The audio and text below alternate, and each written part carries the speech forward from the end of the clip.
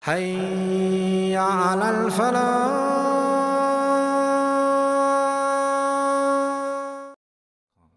Allah Azza wa Jalla says, وَلَقَدْ خَلَقْنَاكُمْ, that certainly it is we who created you. ثُمَّ صَوَّرْنَاكُمْ, moreover, above and beyond that, we didn't just create you, we molded you. Allah created the skies and the earth. Allah created the mountains. Allah created beautiful waterfalls. Allah created an expansive universe. Allah created these gorgeous snow crystals, ice crystals. Allah has beauty in everything that He created. But He doesn't go out of His way to describe the beauty of something beyond just saying that He created it. But when He talks about us, He says He didn't just create you, He moreover molded you, crafted you. And the idea of molding, the idea of tasweer in the Arabic language, those of you that are familiar with Urdu, tasweer is like a picture, but that's actually surah in Arabic. But tasweer is actually molding or crafting something. And the idea is that this is done out of a sense of art. It's not done out of need. If you just have the need to create something, بَلْ خَلَقْتَهُ. But if you create something and then you want to decorate it and beautify it and perfect it, then you take that next step and you do tasweer of it. You do molding and crafting of it. Allah Azza wa Jalla describes that the human being was molded and crafted. In other places in the Quran, Allah will use the origin of the word husn. So Allah Azza wa Jalla will say, لَقَدْ خَلَقْنَا الْإِنسَانَ فِي أَحْسَنِ تَقْوِيمٍ. Very famous ayah from Surah Al-Teen. We created the human being in the most beautiful and the most upright, in the most beautiful of upright fashions. Allah Azza wa Jalla will say in Surah Al-Taghabun, He'll say, خَلَقَكُمْ فَأَحْسَنَ صُوَرَكُمْ. صَوَّرَكُمْ فَأَحْسَنَ صُوَرَكُمْ. He molded you and He beautified the molding. He takes that even a step further. It's not just molding which is beautiful in and of itself. He added another layer of beauty. This is important to note because Allah Azza wa Jalla brings special attention in the Quran to the beauty and attractiveness of the human being. The human being is an attractive creature. He's a beautiful and she is a beautiful creature of Allah. And this is a very powerful force in humanity. As a matter of fact, the industries surrounding beauty, even in the world today, is one of the most capitalistic industries there can be. From everything from the cosmetics industry, to the fashion industry, the clothing industry, right? The film industry. How do they pick actors and actresses or models and things like that? And even certain filthy industries, they actually pick up on the idea that human beings are inherently beautiful and are themselves attracted to the beauty of other human beings, and they capitalize on that and make countless amounts of money off of this idea. So this is a very powerful thing that Allah Azza wa Jalla endowed the human being with, the man and the woman with. Now, after having said that, we know that this is actually, I was telling you, this is the story of Adam alayhi salam. And I think everybody here knows at least some details about the story of Adam alayhi salam. The only instruction Allah had given to our parents in Jannah was don't go near this tree. لا تقربا هذه الشجرة. Don't go, either of you, stay away from this tree, stay far away from this tree. That was the only instruction. And you would imagine, if you don't know the text of the Quran carefully, you would imagine that Shaitan's goal is to get our parents to eat from that tree. That's his goal. Allah Azza wa Jal does not describe that as Shaitan's goal. That's what I expected. I expected Shaitan's goal is, Allah says don't go near the tree. Shaitan's goal is going to be get them near the tree, get them to eat from the tree. In Baqarah, Allah will say, أَزَلَّهُمَ الشَّيْطَانِ. Shaitan caused both of them to slip. The devil caused both of them to slip. We still don't know what exactly that slip is. But in Surah Al-A'raf, Allah doesn't just tell us what Shaitan did. Allah told us his motivation. So why does he want us to go near the tree? Is the eating from the fruit, the forbidden fruit, is that his goal? Or is there some other goal that he has in mind that will destroy the human being? You have to understand that even at the end of the day, Adam alayhi salam was told one particular tree, the fruit of that tree is haram. It's impermissible for you to eat from that tree. And he and our mother made the historical mistake and we ate from that tree. But if you think about it from a logical point of view, we make lots of mistakes in life. And human beings, when they have come on this earth, they do some pretty bad things. People kill, rape, pillage, rob, steal, invade, take over other people's property, deny rights, abuse. We do all kinds of horrible things. And when you compare all of those things to eating a fruit, then it doesn't seem like such a bad thing. And actually, even in the Quran, Allah Azza wa Jalla says, أَزَلَّهُمَا. He caused them to slip. He caused them to slip. You would think this is the biggest mistake ever made in the history of humanity. And Allah Azza wa Jal reduces it to what? A slip.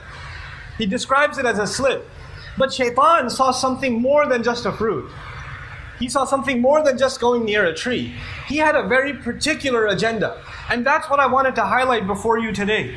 The first part of my khutbah seems unrelated to this part. In the first part I told you Allah created the human beings as beautiful and very attractive. Now listen to what Allah Azza wa Jal describes from the mind of Shaitan. Allah is taking us inside the mind of Shaitan.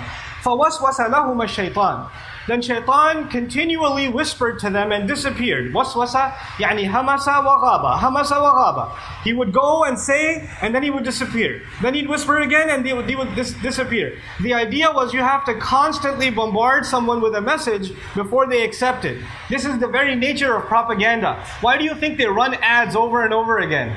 Until you memorize the jingle. The idea, until the waswasa is done to you over and over again, it's not going to become part of your thinking. You know, you see a Coke commercial 8 or 10 times and all of a sudden I'm having Coke for iftar. And you don't even know where it came from. It was planted in your head. The idea of waswasa is keeps on suggesting something to them. Now, what is this goal? Allah says, لِيُبْدِيَ لَهُمَا مَا وُورِيَ عَنْهُمَا مِنْ سَوْآتِهِمَا لَمْ يَذْكُرِ الشَّجَرَةِ He says, Shaitan kept whispering to them, listen to this carefully, so he could expose before both of them what was covered of them from their ugliness, meaning their naked bodies. Now this is difficult to understand because just a few moments ago in an ayah in the same surah, Allah said He created us what? Beautiful. And now He's saying Shaitan wanted that our parents were exposed to each other in their ugliness, meaning in their nudity. That he wanted to remove their clothes from them. That was his goal. Now what in the world, first of all, there are two problems here. Why isn't he saying the Shaitan just wanted them to eat from the tree? And the second problem is, why is all of a sudden Allah saying the same body that He made beautiful is now ugly? Why in the world would He say that? This is the problem that humanity must understand, but especially believers must understand. Allah Azza wa Jal made this body beautiful. And actually, a man couldn't be more attracted than he is to a woman. The strongest of attractions that was put inside of a man is the attraction a man has for a woman. It's a very powerful force. As a matter of fact, it's so powerful that the same language is used for it in the Quran, that the same was used for the tree. لا تقرب هذه الشجرة لا تقربوا الزنا. لا تقربوا الفواحش. Don't go near adultery. Don't go near committing illicit relationship with a woman. Don't go near any form of shamelessness or lewdness. So it's dangerous. And it's something that just like the tree, you go near it, you're going to get sucked in. You're not even going to realize how far you've gone. You thought it was just a look, and you kind of liked what she looked like, and you looked again, and then she smiled, and you smiled back, and then things kind of started rolling from there. And then, things get out of hand. And before you know it, you're wrapped up in something and you don't even know how to get out. So the idea of you not going near it is good advice, because you don't even know where to stop. And when you get to a certain point, you can't stop. You're locked in. So Allah Azza wa Jalla now describes that when human beings expose themselves to each other outside the command of Allah, then that is in fact the ultimate ugliness. A man and a woman are supposed to have a beautiful, loving relationship. Allah made us beautiful for a reason, so we would be attracted to one another. But then He created an institution by which this relationship could be made legitimate. That this relationship should be made legitimate. But when human beings, because of their attraction to the opposite gender, seek that relationship, but they seek it in a way that is not approving to Allah, then that same relationship that they got into because of beauty, because of attraction, that same relationship actually becomes ugly. And it's not just the ugliness of a physical body. Somebody listening to this says, well, I have a girlfriend, but she's beautiful still. I don't see how she got ugly after the Quran was revealed. No, that's not what I'm talking about. There's an ugliness inside you. There's a goodness inside you that dies. Human beings weren't just made beautiful physically. Human beings were made beautiful morally, spiritually, ethically. Human beings were made beautiful in their personalities. And when you engage in an illicit relationship, then some of that beauty that you have is gone. some of that goodness that Allah gave you starts getting stripped away from you. You'll feel it being pulled away from you. So you'll find a young man who has an illegitimate relationship with some girl or whatever, or a girl the other way around. You'll notice that they're getting nastier and nastier with their parents.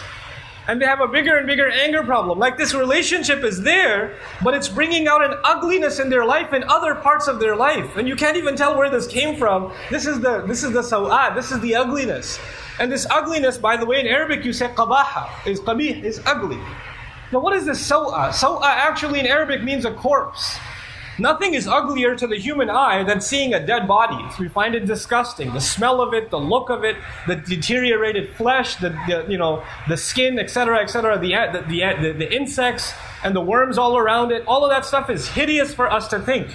That's the image Allah Azza wa Jal describes. In other words, your body is fully alive, but your soul starts dying. Assalamu alaikum wa rahmatullah. If you enjoyed this video, please do share it with friends and family. If you want to see more videos from this series, click on the box at the top. If you want to see other videos, click on the box at the bottom. And don't forget to hit the subscribe button. Thanks.